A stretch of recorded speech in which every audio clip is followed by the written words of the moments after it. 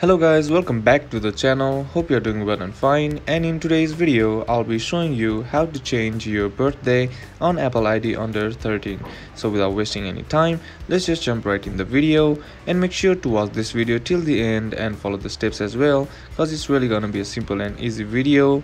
So in order to change your birthday if you're under 13, what you need to do is head over to your settings app, and once you're inside, on the top of the screen you'll see your Apple ID name, right? Simply tap on that, and once you tap on it, here you'll see an option that says name, phone number and emails. Right now simply tap on that, and once you tap on it, it will require your Face ID to log in, right?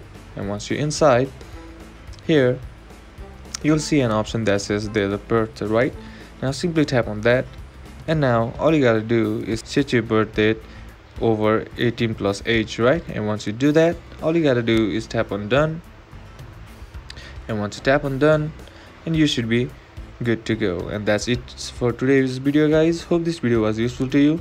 Leave a like if you did, comment down below what the next video should be on, consider subbing to the channel. Thank you for watching. Bye bye.